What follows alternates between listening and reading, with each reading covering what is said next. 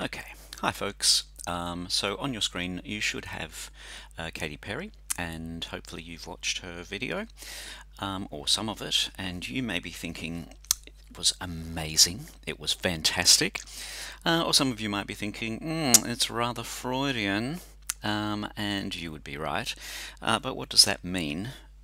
And today's lecture is going to be talking about Sigmund Freud, who is one of the key figures of the 20th century. If you recall from last week's lecture, we talked about that we're going to be looking at Freud. We looked a little bit at Newton and the impact of his theories, and Darwin.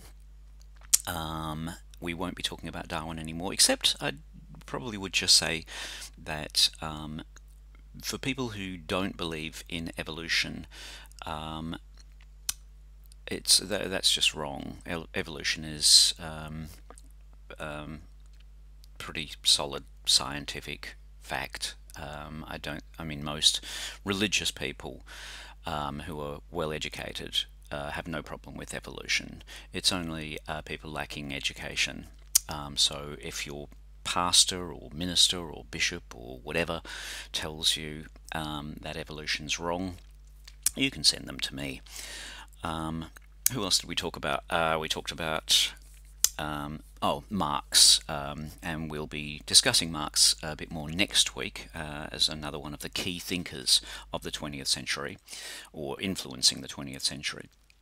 So here's Freud, born right in the middle of the Industrial Revolution. There he is, and yep, that's multimedia. I go to great lengths. Like a number of people at this time, he believed in science. He was looking at what's called a mechanistic worldview, so the world as some kind of machine. Isaac Newton had discovered the laws of physics, the mechanics of how the universe worked. Freud was interested in the mechanics of the mind. He was influenced by Darwin, who saw man as an animal with instinctive drives. And he asked, how do these work with humans? So what's the background of Freud's work? Because none of these great theories and themes emerged out of nowhere.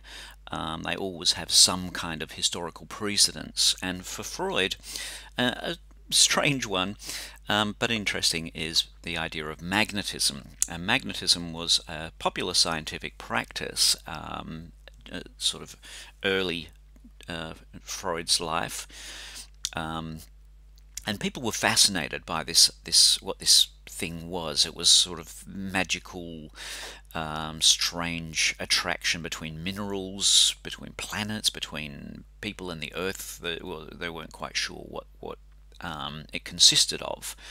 But in the 16th century, somebody called Paracelsus, who was a physician, an astrologer, an alchemist, he had people claiming to be healed after he passed magnets over their body.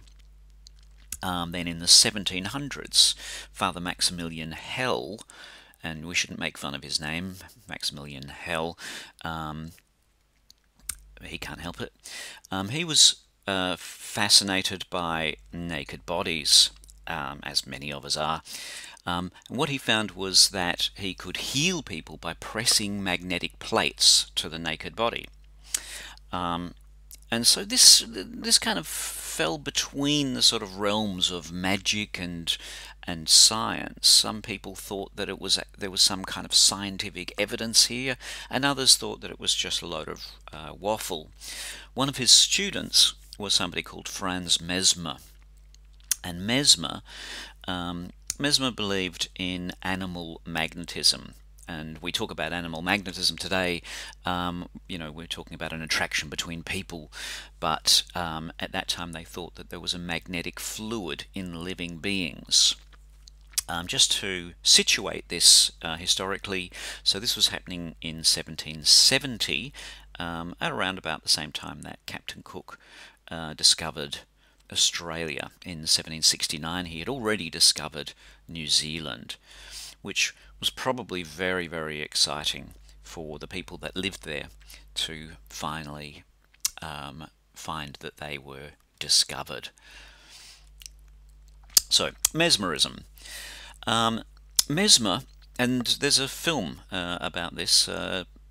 You can look it up online. I think Alan Rickman plays Franz Mesmer, but he would have rods inserted into the earth which patients had to take hold of, and then with the laying on of hands he would cure his patients of mental and physical problems. The interesting thing was it clearly worked as a cure, but when people tried to find this magnetic fluid, it just didn't seem to be there, and it was finally discredited as a theory. But the practice of mesmerizing people was continued in different forms. And one of them, in England in the 1800s, took the term hypnosis. So mesmerism became hypnosis. And James Braid showed how a patient could be put into a hypnotic trance through focusing the attention on a bright object. And he wrote the first book on hypnotism in 1843. Darwin's Origin of the Species had come out in 1859, so just a little bit after that. And Braid's theory didn't work all that well. It was trying to cure physical problems, but Jean-Martin Charcot used this on patients with a condition called hysteria. And that's what our picture is there. This is Charcot, who was a neurologist demonstrating hypnotism on a hysterical patient. Hysteria today, when we talk about the term, is uncontrollable laughter or panic. But in the 1800s, it was this kind of term for a whole set of conditions among certain patients that seemed to be largely inexplicable. These patients were almost exclusively women, and it could be anything from panic attacks to complete mental breakdown. And because it was a woman's problem, it was thought to be caused by problems in the uterus, and the uterus in Greek is hystera, and so we get the term hysteria. And many people were locked up in asylums, maybe for years or for the rest of their lives, with all sorts of experiments carried out on them because of these strange problems that today, of course, we would never sort of even think of them as problems, a lot of them. Charcot, in fact, didn't believe it was only a woman's problem. But paintings like this one meant that he copped quite a lot of criticism because of this, today.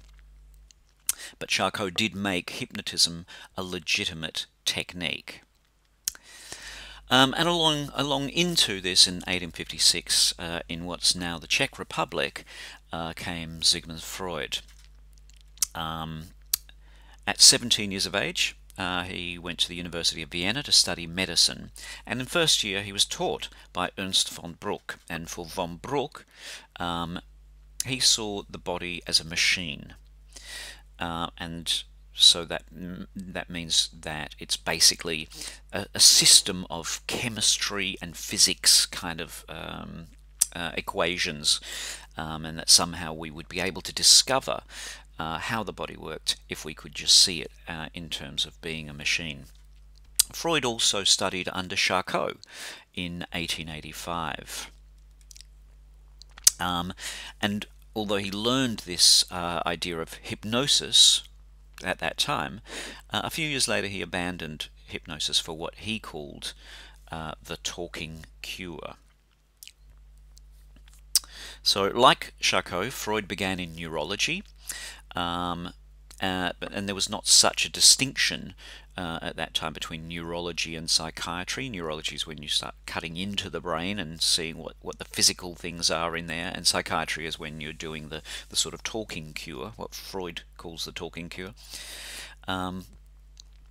He worked on patients with cerebral palsy with some success, and he started off using hypnosis. He also liked a bit of cocaine, but of course at that time you could sell cocaine up until about 1914 without a license, and it was kind of taken by quite a few people. He took quite a bit. His main contribution is his theory of the unconscious. So he believed that dreams, our dreams, are products of the unconscious mind. That there was a thing called the unconscious mind, and our dreams came out of this place. And they could be analyzed to provide some access to the other things that were in this unconscious area, mostly our deep-seated fears and desires. And Freud's term, when he was analyzing and trying to bring out these deep-seated fears and desires, his term was psychoanalysis. Psychoanalysis. Out of performing his psychoanalysis, he developed a theory of the structure of the mind. And what he said was, the conscious mind is the stuff that we have ready access to. That's our thoughts and our perceptions. The person that we feel that we are normally. Then there's a pre-conscious mind, which is our memories. These are things that we have access to, but they're not consciously in our minds. So if I said to you, what did you have for lunch yesterday? That wasn't in your mind in a sense of you thinking about it until I said that. But it's somewhere that you can actually draw from and bring it into the conscious mind. And so Freud calls that the preconscious. But then there's this unconscious area, an area that today we tend to talk about as subconscious, but Freud called it the unconscious mind, which is an area that we don't have ready access to. We can't deliberately draw things out of this area, but they are there nevertheless. And these influence how we feel, how we behave, what we believe. They influence our identity. The unconscious, he said, is buried deep within our psyche. Freud also came up with a kind of a way of thinking about this relationship between this unconscious us and the conscious us, and it consists of these three components: the id, the superego, and the ego. So the id is part of the unconscious mind, and this is our instinctive basic drives. He said the id is dominated by what he called the pleasure principle. So a newborn child is purely id. It's a mass of instinctive needs that demand immediate satisfaction. So a child is just basically constantly demanding stuff, and it doesn't have any kind of any barriers or thoughts about whether it should or shouldn't demand. It just does demand. In the adult, this is equivalent to the basic drives: hunger, sex, rage. It's illogical. It has no moral aspect to it, and it's very primal. Comes from that animal, instinctive kind of side to us. And if we were to give it a sentence, that sentence would be, I want it, and I want it right now. So that's our id. The superego is also in our unconscious, and the superego is the voice of our parents, is a way of thinking about it. This is a part of us that polices the impulses of the id. It's this kind of moral voice, and I don't mean moral in a kind of it is correct, but it feels like there are morals being brought into power. So for us, it feels like a moral voice. And so Freud saw this as the voice of the parents or of society within us. So society doesn't need to be there to tell you what to do and what not to do. We already know that, and we get that as we grow up, but we get it from a very, very young age. And Freud says it's no more rational than the id. And if it had a sentence that could sort of make sense of it, it would be you shouldn't or you mustn't. So it's always about trying to police your actions and protect you. Okay, and finally is the ego, which today we all sort of know this term. It's very, very popular. And while today we sort of think about it as this sort of something around ideas of arrogance, the ego for Freud was just the conscious mind, who you are, who you perceive yourself to be, your sense of your own identity, your rational self. And the ego in Freud works to create a balance between the unconscious desires of the id and the unconscious censorship of the superego. And it says, if we were to give it a sentence, that sentence would be "what if" or "should I." So it's the id might be saying, I want food, eat as much as possible, and the superego, the parent in us, says, no, you shouldn't, do not eat any of that food. And so the ego's job is to go, well, maybe I can have a bit, or maybe I deserve a treat, I'm going to eat that whole cake. But it's the ego that's the one that kind of makes those decisions.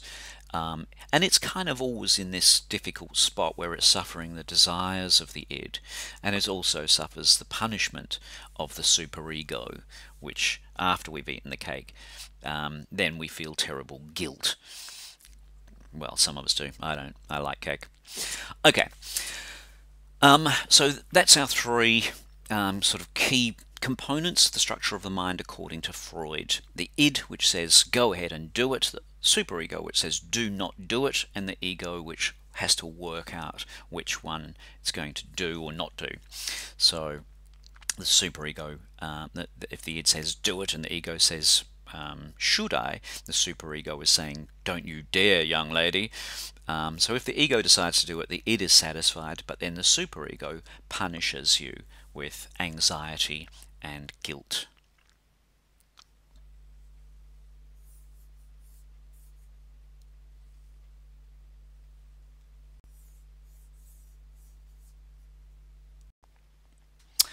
Okay, now what Freud thought was that when there's too much conflict with the superego, then this leads us to repress the things that are causing that conflict. Our mind represses whatever the thing is that's causing the conflict. It pushes that out of the conscious mind and into the unconscious. And it represses things that are too difficult for the conscious mind to deal with.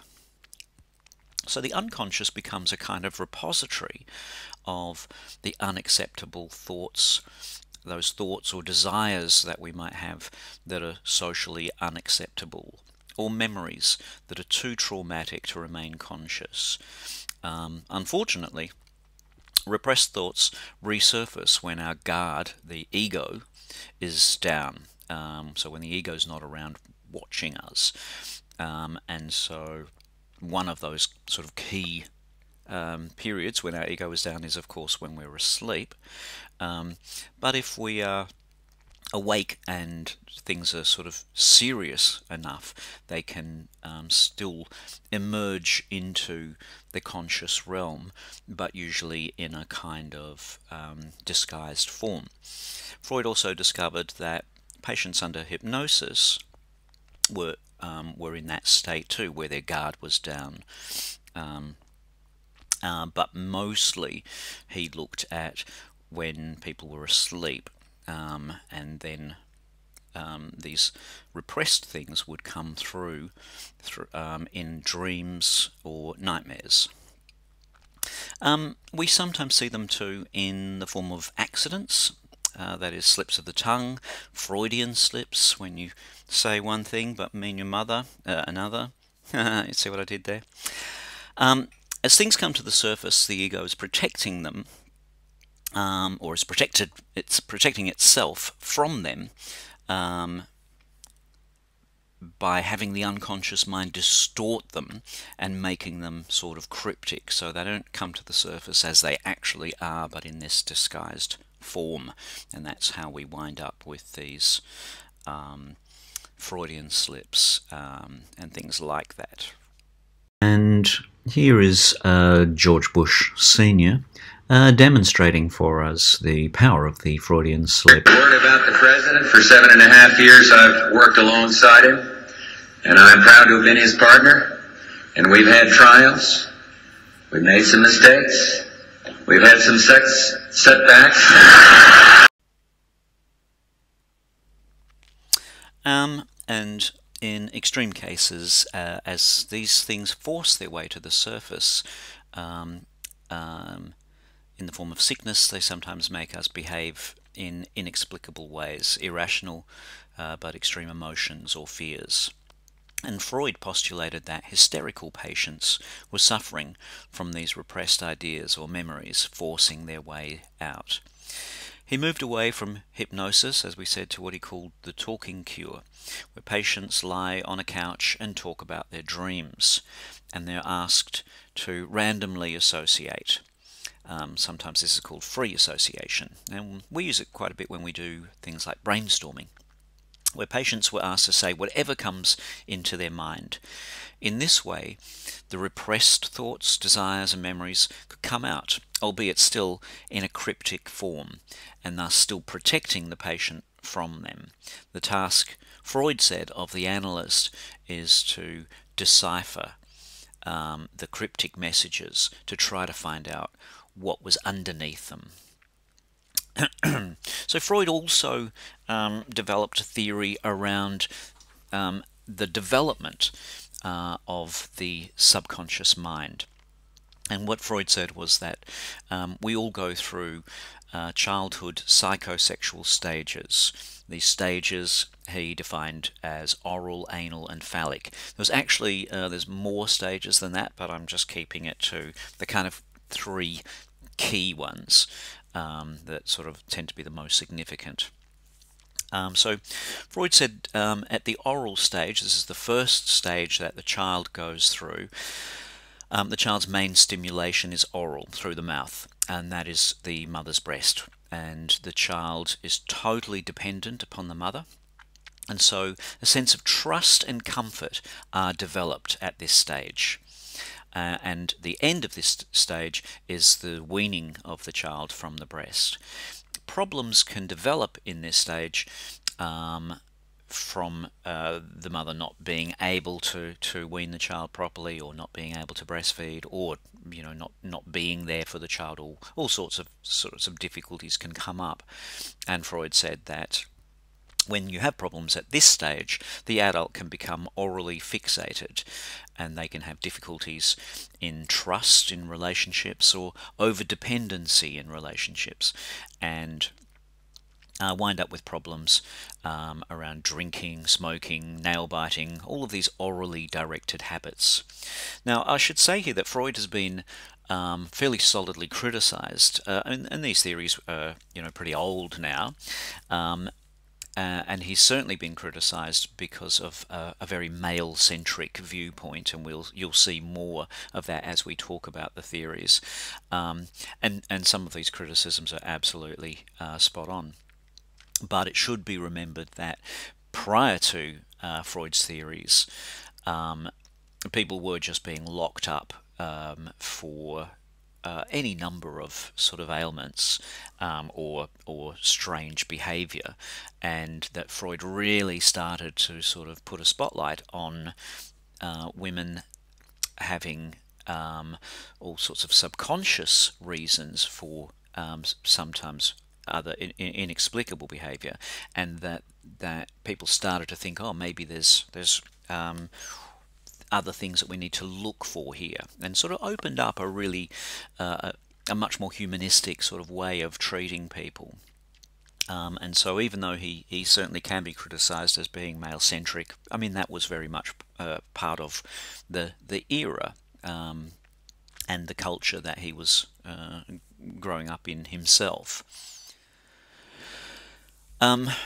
So the next stage is the anal stage, and this is the stage where the child learns control of their own body, specifically bladder and bowel control while they're toilet training. So if a parent gives positive reinforcement and the child then develops into a healthy way, everything's cool. But if the parent is more punishing or ridicules the child, or there are other sorts of issues, then the child can develop problems in later life, according to Freud. So with no encouragement, a child can become anally expulsive as an adult, which leads to a destructive or wasteful personality. And with too much parental control, the child can become anally retentive, with a need for excessive control and order. And anal retentive is the term that we most often hear these days. If somebody says, well, that person's really rather anal, meaning that they are a bit controlling, or they're a bit finicky about things. That comes from Freud's theories. And if you find that you are making sure that every item on your desk is neatly laid out and beautiful and tidy, and your bedroom is spotlessly clean all the time, then that means you're perhaps a little bit anal. No biggie.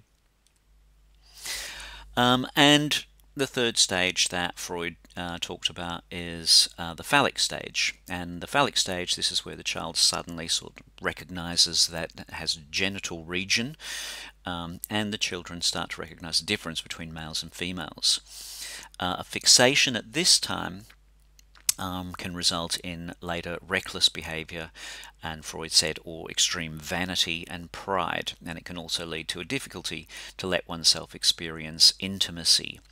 Freud suggested problems in this stage may be the cause of homosexuality, which I don't think we believe anymore, and don't really care, do we? So that was Freud's key sort of theories about our early childhood development of these kind of sections of the subconscious. Freud also talks about, in that phallic stage, something called the Oedipal complex, which you may have heard about. At this stage, boys begin to see their fathers as rivals for their mother's affections, and that leads to this Oedipal complex.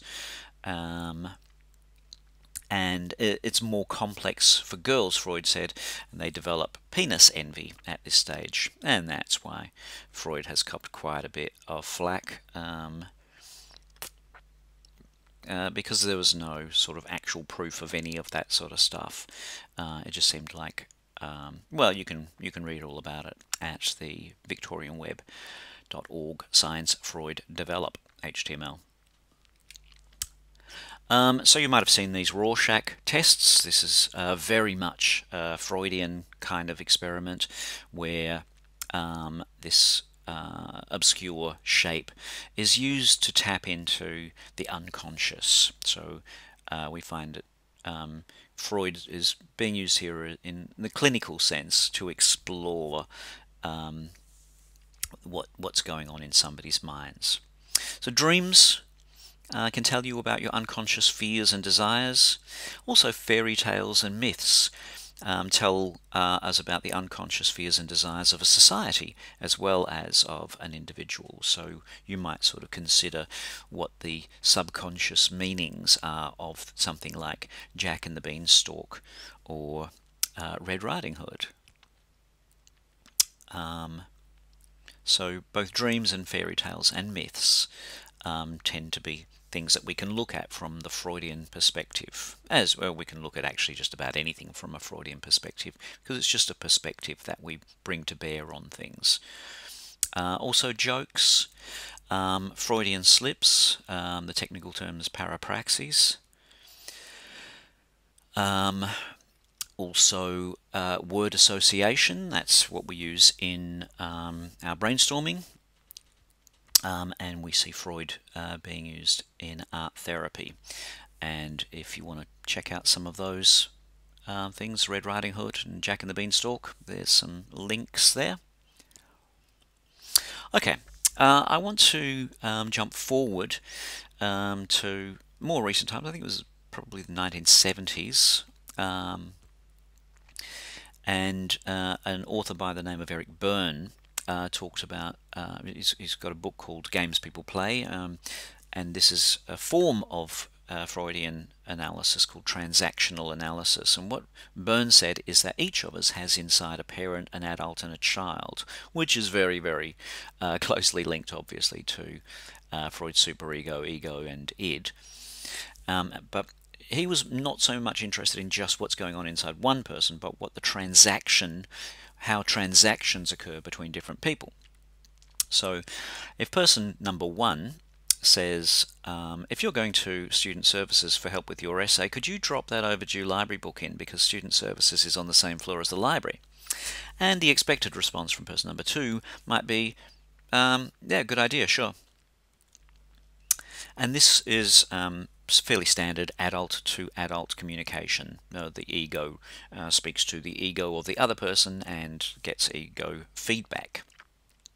However, if they say, I don't have time to be making drop-offs, I have other things going on in my life, you know, this is person two's parent being activated. And they've tried to engage person number one's child in the interaction. So this benefits person number two by making them feel more important and in control of the relationship. So that's the parent of person number two responding and trying to activate the child of person number one.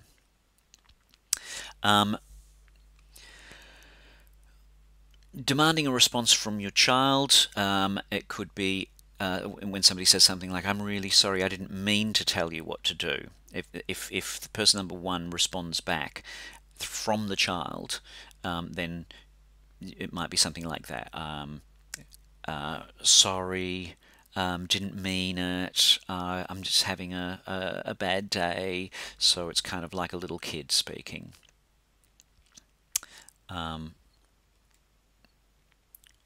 However, if the adult continues to speak to their adult, so it's a suggestion, but of course you've got your own priorities, no problem. You're asking their adult to respond. So actually it is a good idea. I'll see if I've got the time to do it.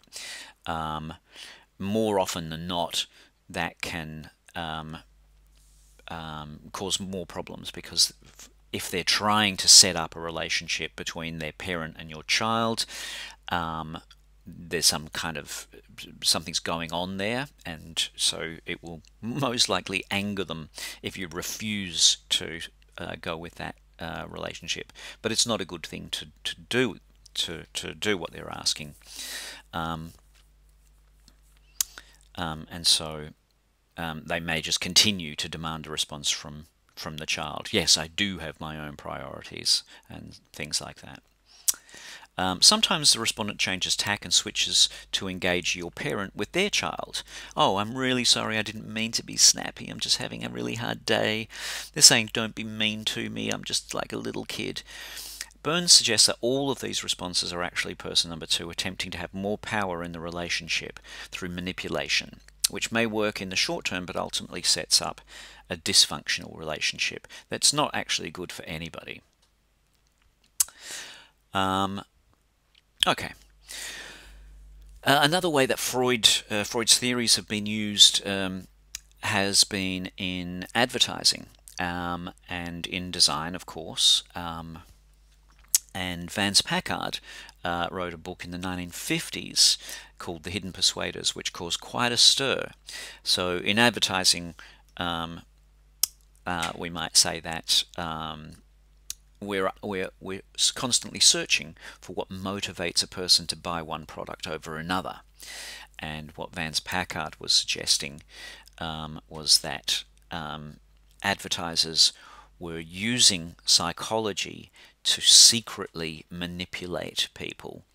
And you can look up The Hidden Persuaders. It's a pretty old book now, but it certainly caused considerable panic when it came out. People thought that they were being subconsciously manipulated. And I think one of the things that Packard really publicized was this notion of a single frame in a film being shown, and that working on people in what was called subliminal advertising, which is really a form of conspiracy theory. There's not a lot of evidence that subliminal advertising works. It was mostly promoted by advertisers so that they could convince manufacturers to use their advertising services, because they had this technique, this subliminal advertising technique, that would convince people to buy whatever product they wanted to sell them. So if you're writing an essay, as you will be later on this year, about how products work, don't use the term subliminal.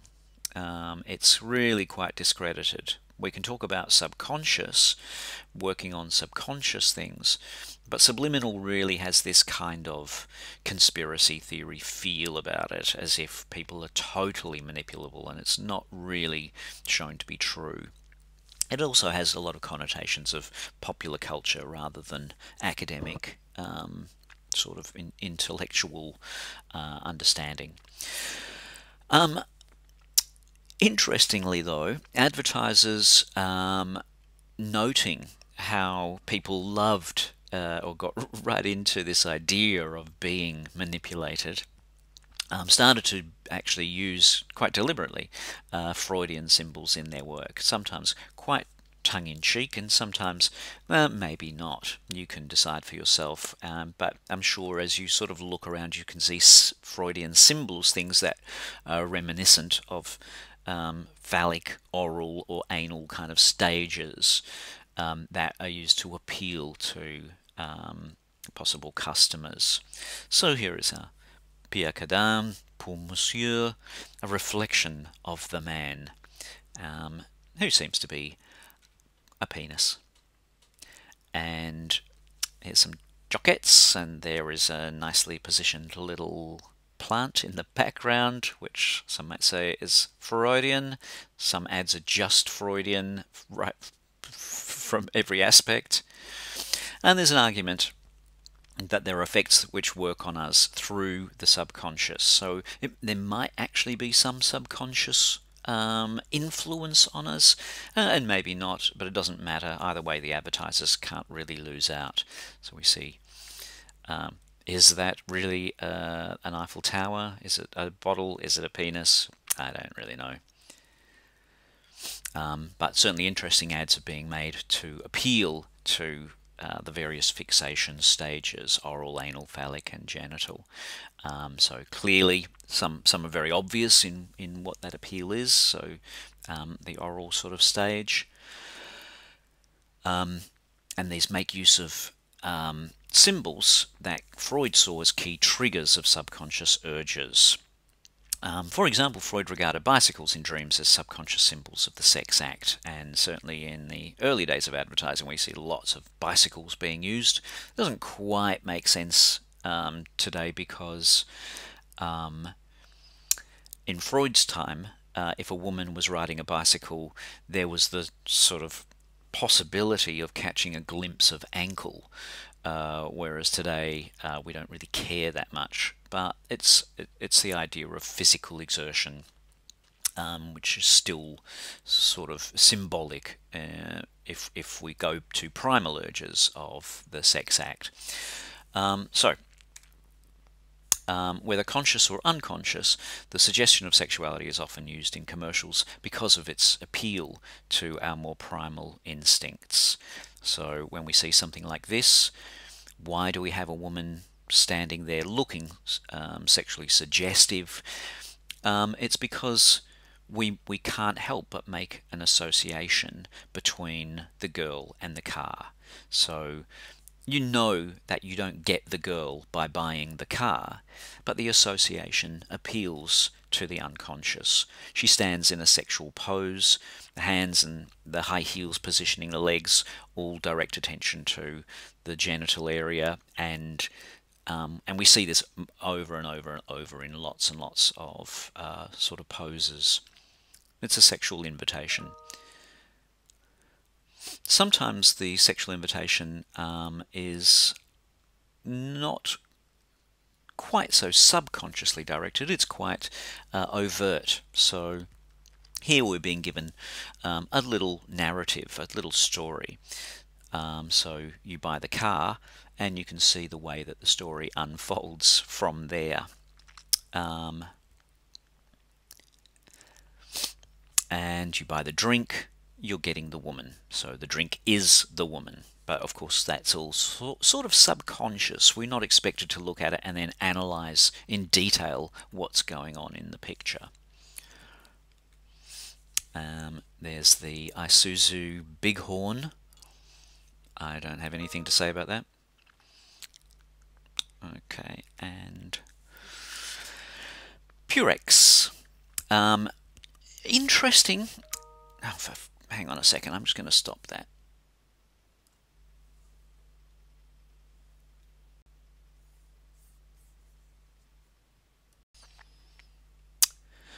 So, yep, that's the oral stage, which is, we're always going to see that placing an emphasis on the mouth or the breasts.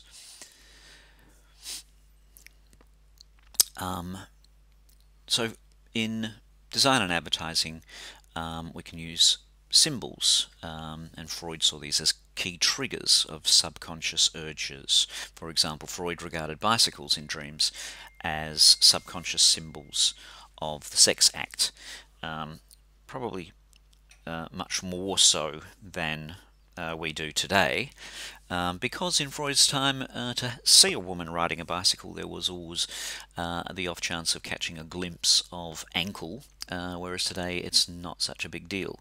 However, any kind of physical activity is still a sort of symbol that relates us back to those primal understandings, which in those sorts of cases are always the sex act.